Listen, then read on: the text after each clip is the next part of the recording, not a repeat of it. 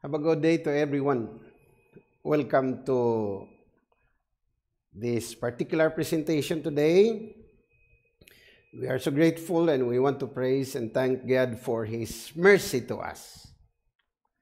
And our topic today is so crucial, not only in this time but towards the end of time, because we're going to talk and answer the question, who is your king? In this presentation, you have understand that we have this partner in this ministry, and we are praying together that what we are going to present to you would help us improve the way how we can communicate the message of God. So the question that I'm going to answer today, which we're going to get the answer from the scripture, is the ultimate allegiance. King Jesus, or the king behind the spiritual Babylon that is enveloping the entire world. Who is your king? Many of us would answer that directly, easily. But when we think it deeper according to the scripture, there is an unseen king behind all the powers, the rulers of this world that wants to compete with King Jesus. And so we need to follow Jesus from the cross to the heavenly sanctuary.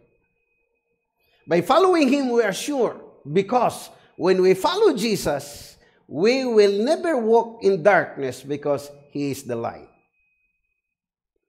The promised king.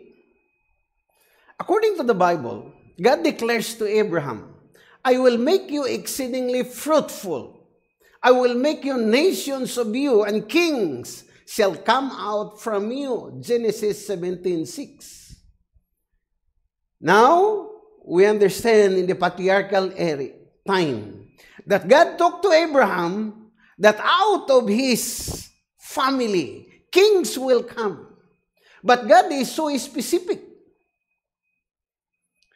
The tribe kings will come. And it says in Genesis 49:10, the scepter shall not depart from Judah, nor a lawgiver from between his feet until Shiloh comes. And to him shall be the obedience of the people. Clear. Meaning to say, specific.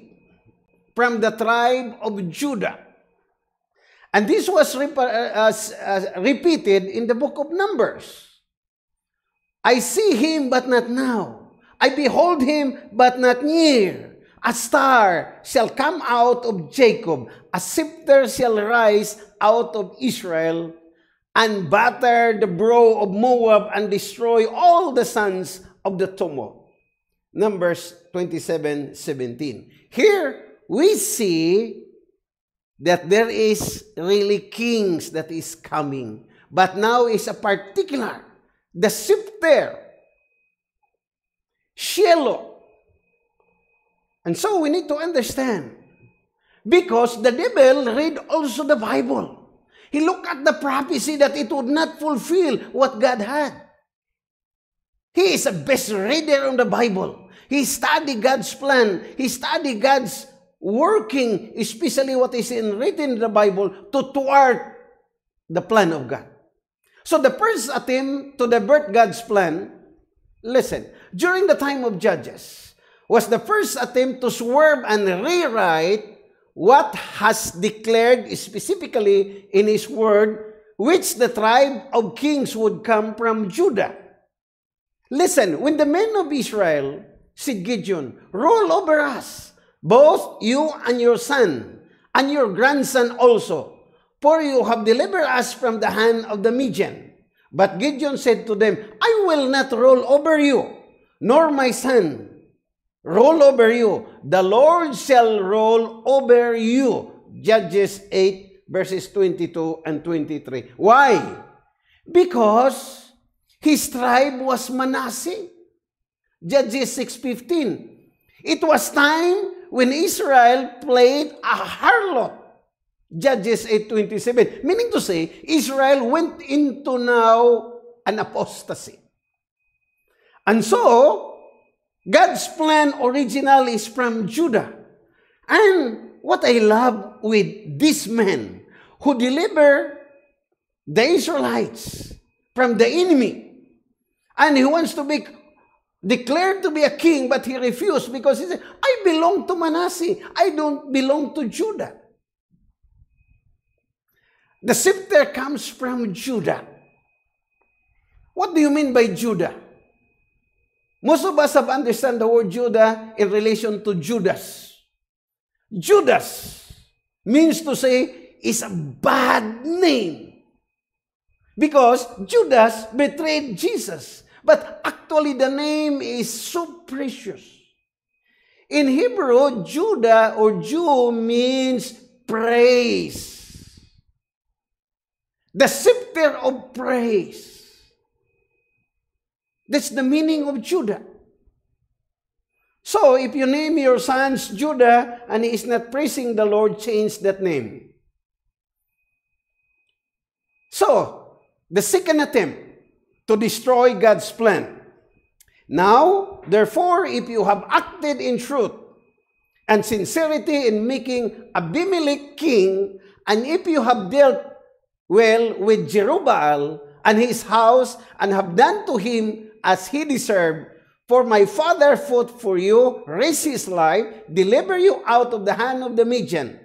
God sent a spirit of ill between Abimelech and the men of Shechem, and the men of Shechem dealt treacherously with Abimelech. Judges 9, verses 16, 17, and 23. And Abimelech was not in the tribe of Judah. So, the Israelites, because they are already in apostasy, whoever delivered them from their enemies, the one to extol them as their king. This is the second time where they destroy. And so, meaning to say, there were attempts. Now, we have discussed two. So, meaning to say, the scepter that divides and usurps Israel from legitimate tribes. So, I put this as an illustration, meaning, there is only one tribe where kings come. And the final king, which will be born. And so, the third time attempts to succeeded to thwart God's plan. But you today rejected God himself, save you from all the adversities and your tribulations. And you have said to him, no, sit king over us. Now therefore present yourself before the Lord by your tribes, by your clans. From the tribe of Benjamin, then Samuel explained to the people the behavior of royalty and wrote in a book and laid it up to the Lord. And Samuel sent all the people away, every man to his house. 1 Samuel 10, verses 19 and 25. Saul was in a tribe of Benjamin, finally succeeded in thwarting God's word. Wow. Just imagine that. Keep on thinking. They know already this is not God's will. This is not God's plan. Because God's plan is only from the tribe of Judah. Here is a very interesting. Because today, people, those who have done to them something, they want to make them as their hero. This is what happened in history of Israel, but it took place in the time where they were in a deep apostasy. King Saul. People succeeded. And what I like with God is that the people demanded, give us a king so that we will fight like other nations. Oh, copying. We call that in theology syncretism. Borrow from another and make that. But God's original plan for raising kings and kingship of Israel, that kings comes from Judah, not from any tribe. God is the king of Israel at the time. But when the people rejected God and chose Saul to be their king, ended all the horrible picture. Note that after the death of King Saul, never again he was mentioned in the Bible as king of Israel. For he was not in God's plan. He was the people's plan. Can you just imagine? Let us remember what happened. So, in the time when people now they have their king, listen. 1 Samuel 8, 9, 10. Nevertheless, the people refused to obey the voice of Samuel, and they said, "No, we will have a king for us." They are insisting. And 1 Samuel 10, 17 says, "And Samuel called the people together to the Lord at Mizpah, and said to the children of Israel, Thus saith the Lord God of Israel, I brought up Israel out of Egypt, and deliver you from the hand of the Egyptian, and from the hand of all kingdoms, and from those who oppress you. But you have today rejected your God, who himself saved you from all your adversity and your tribulation. You have said to him, No, sit a king over us. Now therefore present yourself before the Lord by your tribes and by your clans." Who was the king of Israel? God. But there were so many attempts of changing God as their king. So, finally, God gave what they have asked. Back to God's plan. God's will and plan fulfilled, according to Genesis 49:10. No record of after King Saul or even Jonathan, supposed to be the next king. Now David was the son of Ephrathite of Bethlehem, Judah, whose name was Jesse, who had 8 sons. Did you understand now? It took many, many years God's plan to be fulfilled, because there were other tribes. Now, after he gave the judges for about 450 years until Samuel the prophet, afterward, they asked for a king, so God gave them Saul, the son of Kish, the man of the tribe of Benjamin, for 40 years. And when he removed him, he raised up for them David as king, to whom also he gave testimony, I have found David the son of Jesse, a man after my own heart, who will do all my will. From this man, said according to the promise, God raised up Israel a Savior, Jesus. That's according to Dr. Luke in Acts 13:20-23. So here comes now God's plan in the tribe of Judah. And he chose David. This is God's plan. My friends, my brothers and sisters, the problem is that I have read a lot. We need to follow God's plan for our life. And so, Judah, the royal tribe. Genesis 49:10, the scepter shall not depart from Judah until Shiloh comes. That is another name of Jesus. Meaning to say, people prone to find substitute, replacing God's will. God's plan again destroyed. Did you remember when Solomon took the kingdom after King David? His sons changes. Because only in the tribe of Judah the king will come.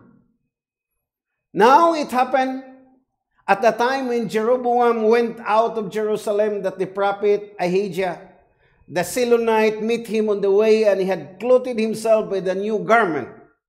And the two were alone in the field. And then Ahijah took hold of the new garment that was on him, and he tore it into 12 pieces. And he said to Jeroboam, take for yourself 10 pieces. Thus saith the Lord, the God of Israel, behold, I will tear the kingdom out of the hand of Solomon, and give 10 tribes to you.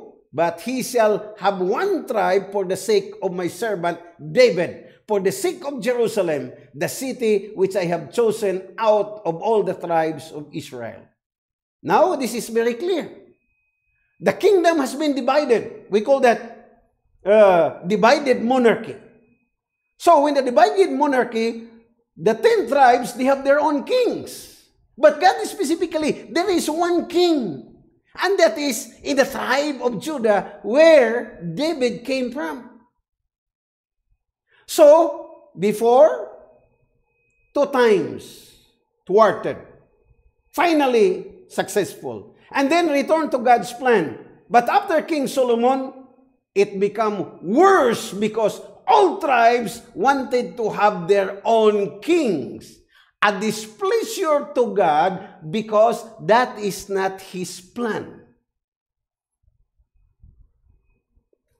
So, mixing and confusing names clarified. I want to clarify that because many did not understand this. The 10 tribes that occupied the northern part of the land of Israel, called the northern kingdom, is also called Samaria or Ephraim. We need to understand that. And Israel was a common name for both kingdoms before their captivity. So, the name Israel is generic, but it was personal in the time of Jacob. But when there was 12 tribes, it is also called Israel. But when they have chosen kings, the 10 tribes chooses for their kings, Samaria, Ephraim, Northern Kingdom, the seat. But context made it distinct, like Israel refer only to the 10 tribes, like Ezekiel 9 verse 9. The 2 tribes, Judah and Benjamin, that settled in the southern part was called Southern Kingdom, Judah or Jerusalem. So that's clear. Because sometimes we preach here, we confuse them. And Israel, but actually is Judah. You cannot call Judah and Benjamin Israel after their captivity. That is not the meaning. So when we see Samaria, 10 tribes. When we see Jerusalem, 2 tribes. We cannot see Israel. But before their captivity, yes. So I think that's clear.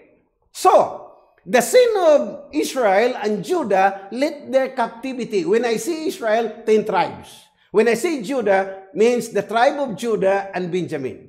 Ezekiel 9 verse 9, and he said to me, the iniquity of the house of Israel and Judah exceedingly great in the land that is full of bloodshed, and the city full of perversity. And they say, the Lord has forsaken the land, and the Lord does not see.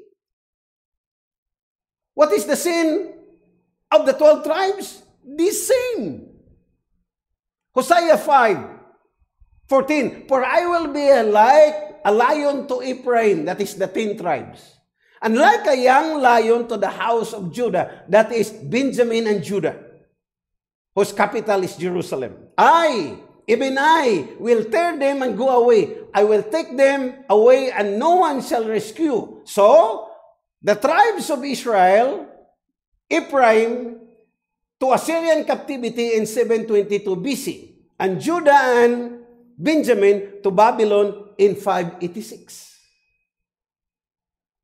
This is a very interesting because the end of the 10 tribes was Assyrian captivity. 1 Kings 13, yet the Lord testified against Israel and against Judah. So again, I said, Israel, 10 tribes. Judah, 2 tribes. By all of his prophets, every seer, saying, turn from your evil ways.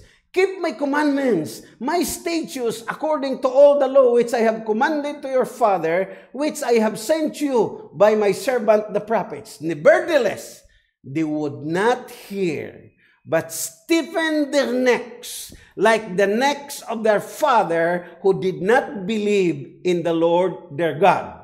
And they rejected his statutes, his covenant that he had made with their fathers, and his testimony which he testifies against them. They followed idols, becomes idolaters, and went after the nations who were all around them, concerning whom the Lord charged them that they should not do like them.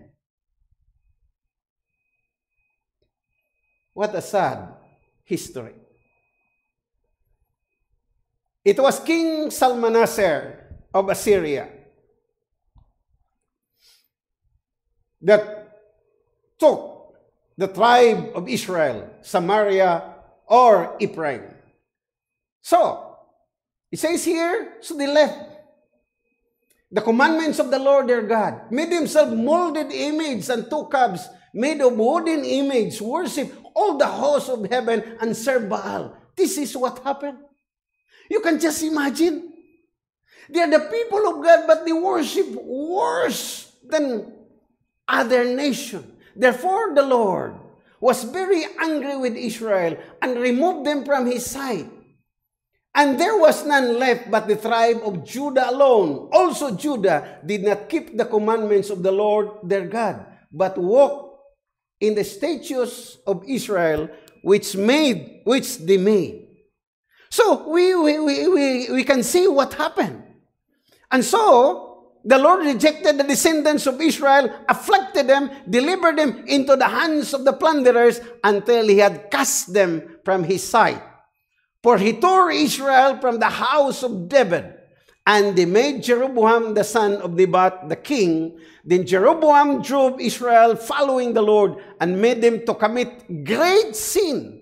For the children of Israel walked in all the sins of Jeroboam which he did. They did not depart from them until the Lord removed Israel out of his sight, and he said by all his servants, the prophets, so Israel was carried away from their own land to Assyria until to this day. Just imagine, that is 2 Kings. They were taken to Babylon. What happened? They have committed sin. The sin at the beginning was changing their king. They have not followed the will and the plan of God, which tribe really should have the kings. Judah ended in Babylon in 586 BC. Jeremiah 52:3 says, because the anger of the Lord, this happened to Jerusalem and Judah. As I said, Jerusalem and Judah means Judah and Benjamin, the last two tribes, because the last 10 tribes were taken to Assyrian captivity. Till he finally cast them out of his presence. Then Zedekiah rebelled against the king of Babylon. Now it came to pass in the 9th year of his reign, in the 10th month and the 10th day of the month, Nebuchadnezzar, king of Babylon, and all his army came against Jerusalem, encamped against it, and they built a siege wall around it all around. So they were invaded by the king of Babylon. 2 Kings 24:10 says, at the time the servants of King Nebuchadnezzar, king of Babylon, came up against Jerusalem, and the city was besieged. His servants were besieging it, and he carried captivity all Jerusalem, all the captains, all the mighty men of valor, 10,000 captives, and all the craftsmen, the smiths. None remained except the poorest people of the land, and he carried Joachim captive to Babylon, his officers and the mighty of all the land carried into Babylon, from Jerusalem to Babylon, all the valiant men. So what happened? The same. But they were given 100 years to repent. When the 10 tribes committed sin, they were given years to repent. But they have not. They were committing more sin rather than the 10 tribes. Finally, they ended in Babylon.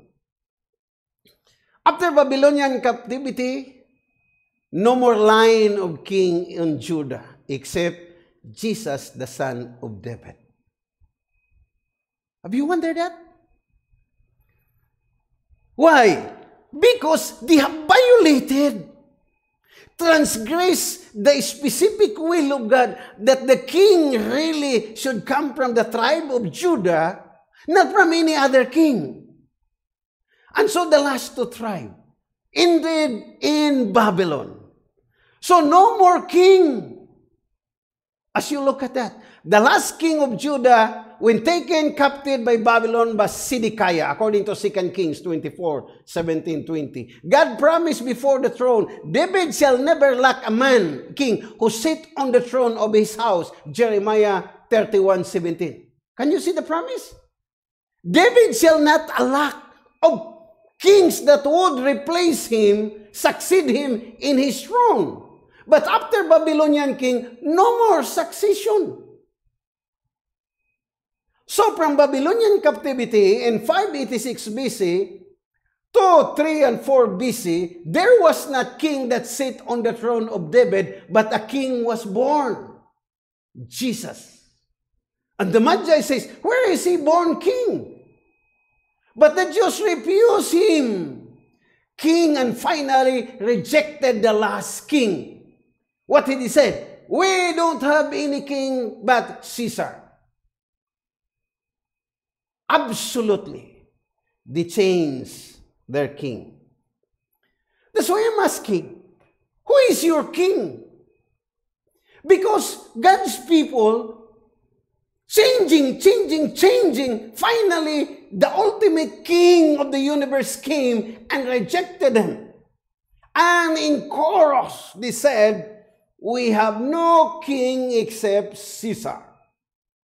And Jesus, the kings of kings and the lords of lords, was dethroned, rejected, and the result, you understand what happened to Israel until today.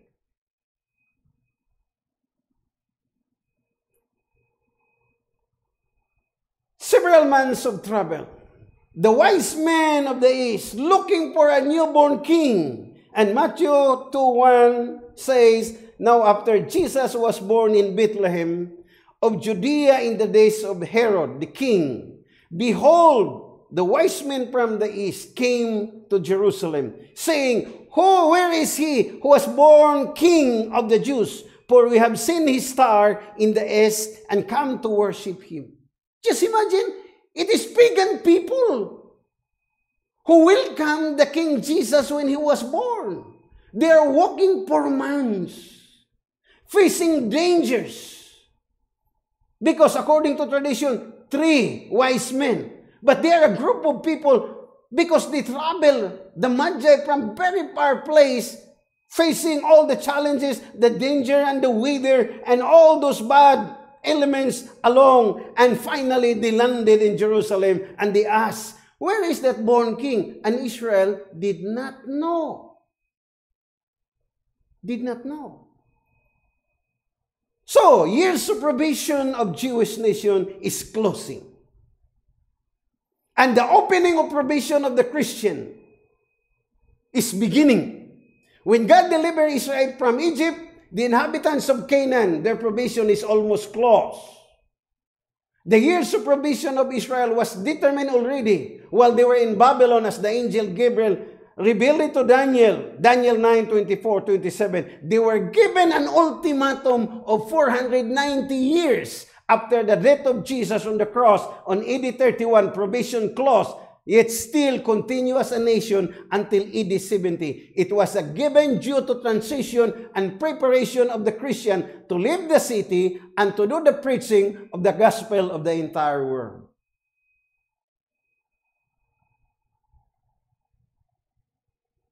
John 12, verse 12. The next day a great multitude had come to the feast.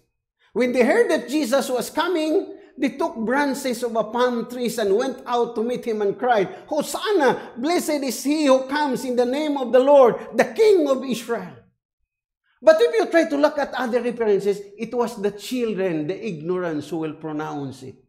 Not the leaders, not the religious leaders, who have read the prophecy of Daniel, the exact time, the arrival, who read also in the time of Micah the exact place where the king will be born. The place, that the date, the time, and the place is exactly given in the prophecy in Daniel and Micah.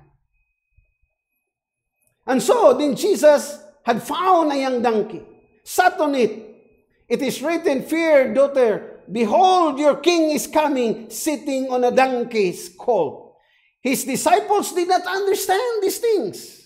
But first, when Jesus was glorified, then they remembered these things, what were written about him, and that they had done these things. Just imagine. 3.5 years the disciples was with Jesus. They did not understand who Jesus is. And they were happy. Why? Did you remember that the two wanted to say, "Lord, if you will sit as a king of Israel, let my 2 sons sit on the right and on the left." And the 10 quarreled also and said, "Why? Only 2 of you can sit. We sit also." Repeating what happened in the 12 tribes, that only one should be a king, but the rest want. They repeated exactly typology in the Old Testament. Why Jesus riding in a colt? Because the kings at the time, when they ride a horse with all the exhibit, the slaves, and the booty that they come from other nations, would make them so proud. But Jesus, who is a humble, the King of Israel, should ride a colt and a donkey, symbol of humility, and exactly opposites of the kingship of the other nations that Israel wanted to follow in their syncretism, in their syncretistic way of looking at the world. Questions. The King of Praise. Luke 19:38. "Blessed is the King who comes in the name of the Lord. Peace in heaven and glory to the highest." And some of the Pharisees called him from the crowd, "Teacher, rebuke your disciples." It was anointing, irritating, disgusting to the Pharisees, to the religious leaders, when the disciples shouting, "Blessed is the King who comes in the name of the Lord," because they have already determined they have only one king, Caesar, who oppressed them to the end, to the skin, to the bones.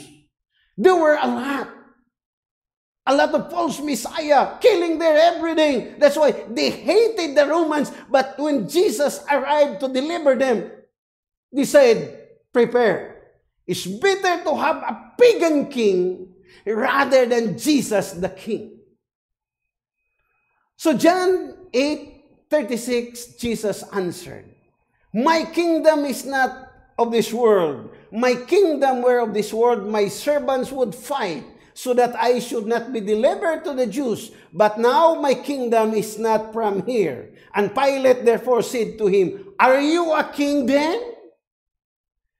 Jesus answered, "You say rightly, I am a king. For this cause I was born, and for this cause I have come into the world, that I should bear witness to the truth. And everyone who is in the truth hears my voice."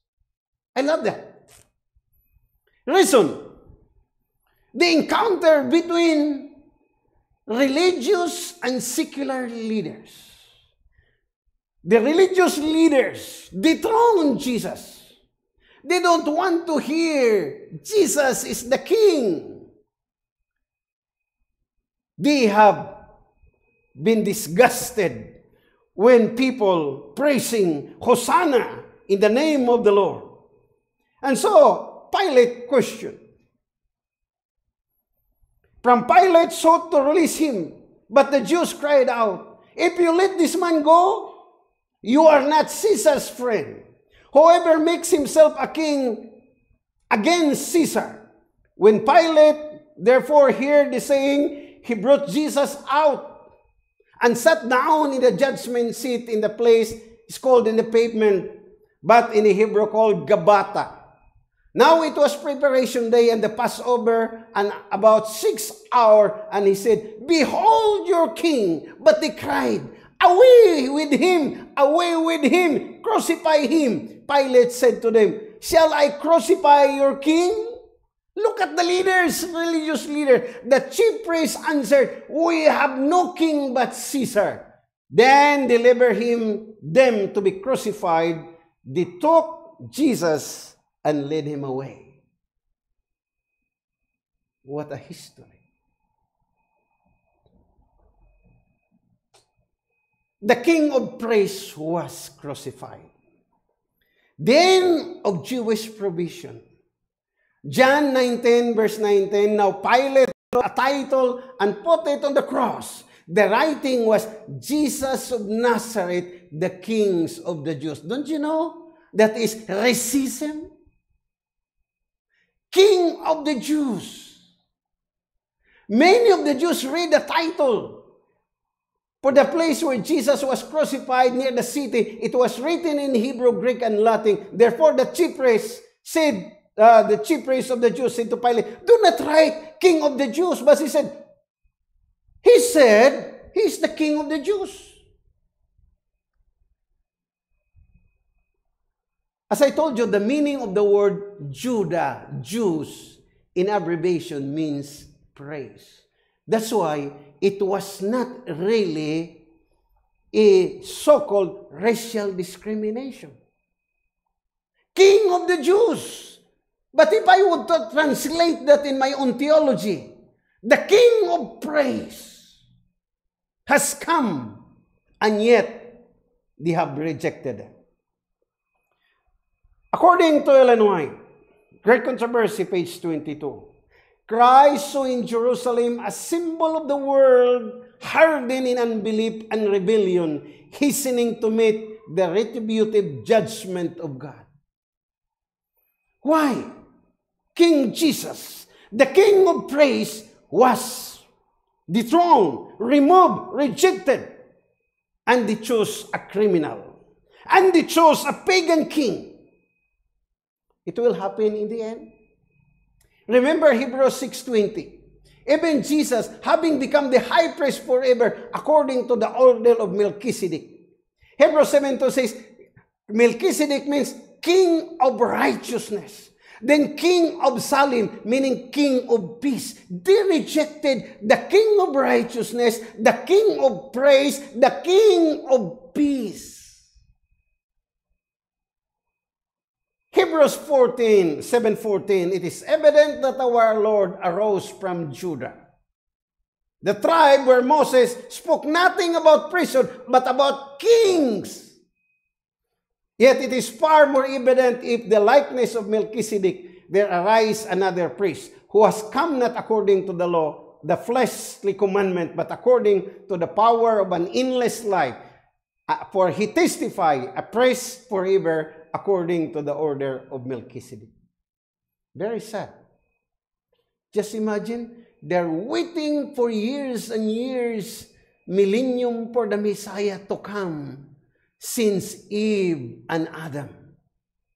But when the King of righteousness, the King of peace, the King of praise arrived, they changed it with a pagan king who oppressed them, who destroyed them, become their worst enemy. But the enemy becomes sweet because they have rejected Jesus. They have not followed God's plan.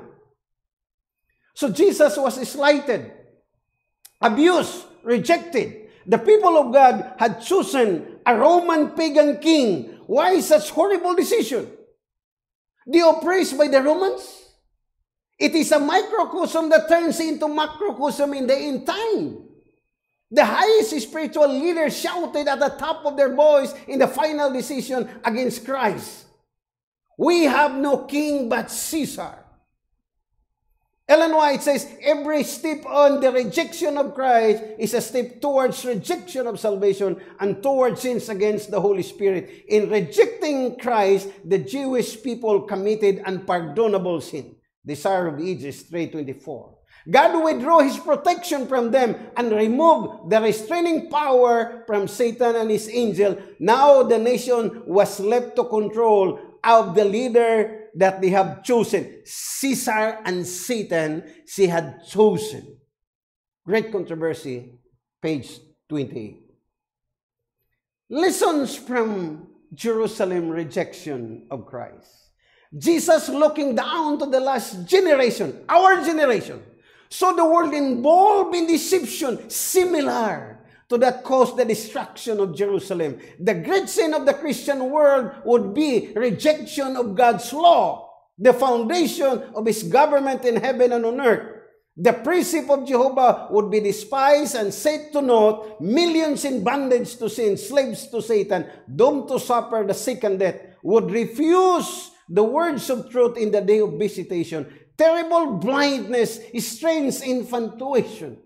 Great controversy, page 22, 23. Did you understand that?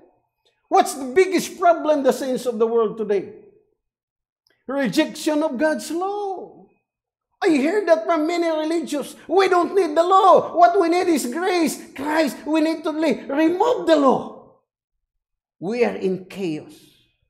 It is the law that makes it order in our society, in our home.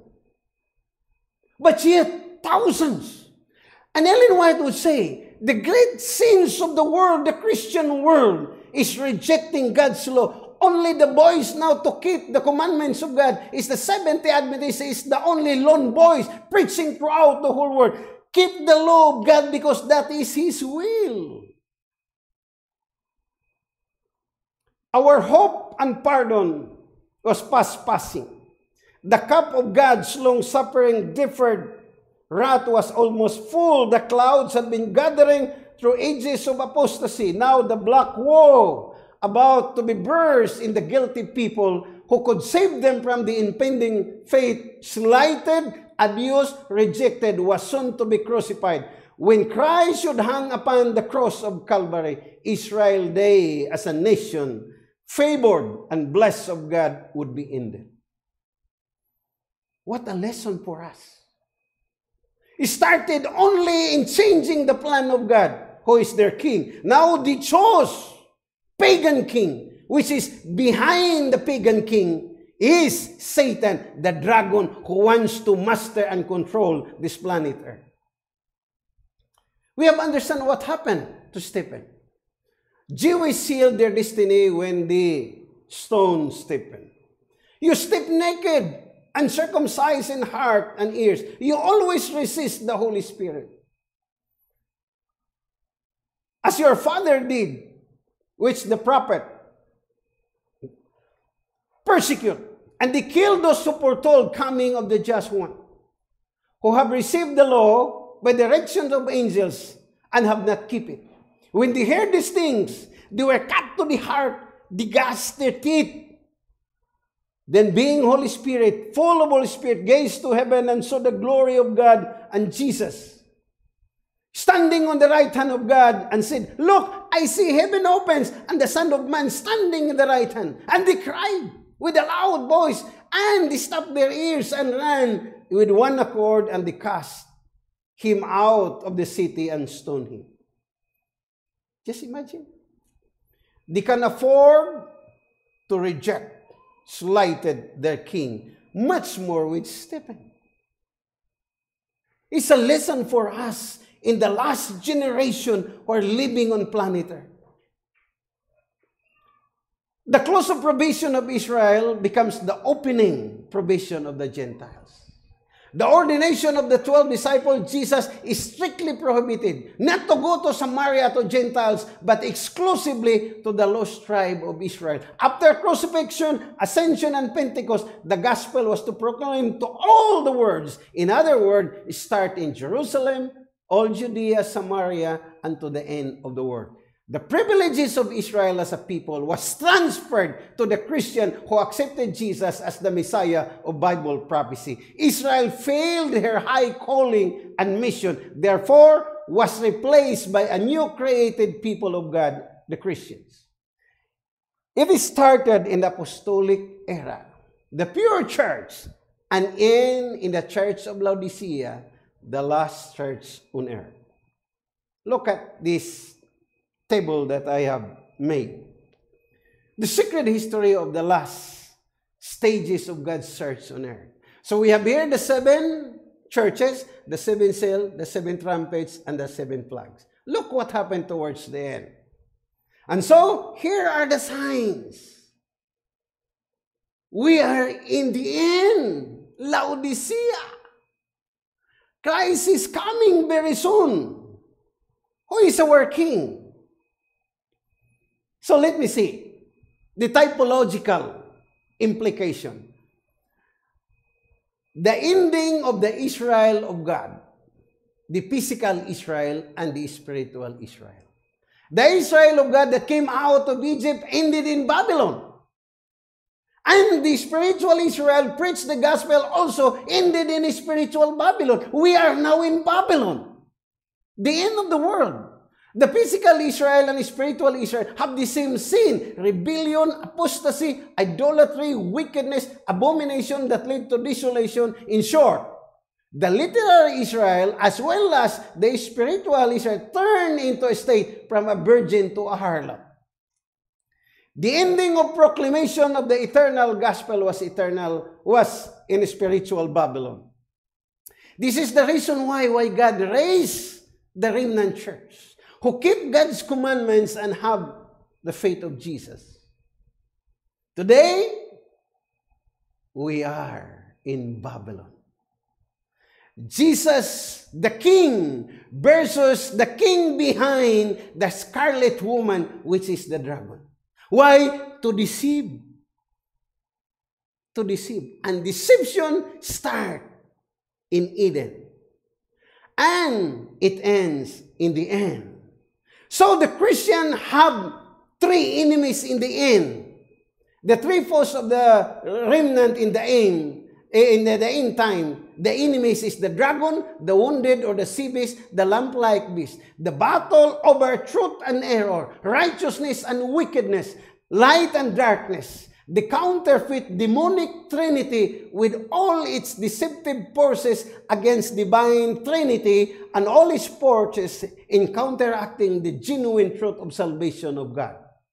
The 3 angels' messages are opposed by counterfeit 3 unclean spirits that deceive the entire world by signs and wonder to secure allegiance to the side of the dragon, Satan, who tried to usurp the throne and the kingdom of God, as prophet Isaiah said. The king of Babylon, behind it is Satan, declares, I will ascend to heaven. I will exalt my throne above the stars of God. I will be like the Most High. The dragon is still unseen king behind the spiritual Babylon. Recorded in Revelation chapter 13 to 19. He uses other agencies to make deception so powerful. The final issue in the end conflict, my brothers and sisters, is written in Genesis. Genesis 3, Satan used the most beautiful, intelligent agent for subtle infiltration in the domain of God, the serpent. The issues are the authority of God's law and His word, and the character of God and loyalty. For Satan said to him, did God say? Questioning the trustworthiness of God's word and authority, twisting and mixing with error, and reprogram the mind of convincing evidence through other senses. Subtle deception. You will not surely die. Today, throughout the whole world, Adventism is the only one shouting about immortality. That this immortality that he preached. We are not born immortal. We are born mortal. And so, we have to counteract this one. You will be like God. Eve did not think of that and Adam. That is Satan's inmost desire to be like God. The same issue found in the book of Revelation in forms, in no one says, but the same principle. The final issue in the end time is the conflict in Genesis. It completes in Genesis 4, worship. In Genesis 3, deception. Twisting the truth, mixing the truth questioning God's authority, questioning God's word and character. But Cain and Abel worshiped God. But God accepted, this is wrong. But God accepted Abel because it was in harmony of his will. Okay? But Cain, behind his action of worship was the devil. John makes it. 1 John 3:12. Do not be like Cain, who belonged to the evil one, who murdered his brother. Why did he murder him? Because his own actions were evil and his brother were righteous. We find this event between Abel and Cain repeated in a global scale where the true worshippers of God will be killed by a false worshippers of Satan. In the end, global conflict is worship with all its ramifications. Remember that worship is the highest forms of obedience, allegiance, and loyalty. This world will not end in military wars as many believe.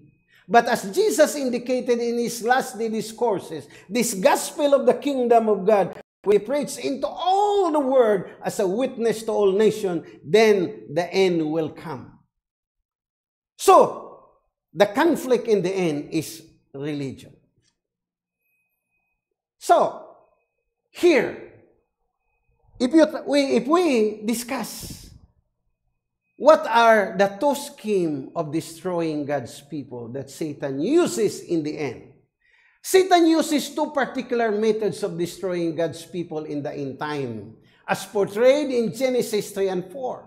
Infiltration through deception in all its forms, and second, coercion or by force or violence, through persecution, all in its agency and forms. Remember in the Dark Ages, Satan used coercion or force or violence, but he was not successful. Because many of his servants turned into the banner of Christ because they exhibited such staunch faith, courage, fidelity, loyalty, and witnesses converted their enemies. If you read the beautiful book, Great Controversy, pages 40 to 45, you will find that Satan also is tanga. Because he thought persecuting will be successful, but he found many of those who died were replaced by his own people, and he changes that. Stop global persecution. Deception of all kinds. So Satan trains his strategy, deception. He is successful, as the book of Revelation indicated. 7 times the word deception in the end time section of the book repeated. The word is absent from historical part of Revelation. Satan has a global ways of deception and individual way of deception. This is in harmony with Jesus, who repeatedly used the phrase, be careful not to be deceived. The ultimate question is, who is your king?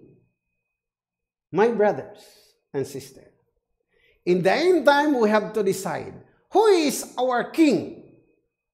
The pagan king was chosen by the apostatized people of God, starting from their leaders. In the end time, who will be our king? And you know, today, around the world, nations say, in this pandemic, we need one person to rule. Who is your king? What is your decision? It is so important. Why? Because we have seen it. The chosen people of God. When the King of Judah arrived, the King of praise, the King of righteousness, the King of peace, was dethroned, replaced by a pagan king who destroyed their faith, their lives, their nation, their identity, and that's a consequence. I would like to make an appeal. Choose Jesus as your only king. The only king, because in the end time, there are only two kings of this world who secure allegiance. The dragon, but he's not presenting. Behind the Babylonian spiritual kingdom, where the rulers of the earth, the kings of the earth, the merchants of the earth follow homage, the question keep on coming, who is your king?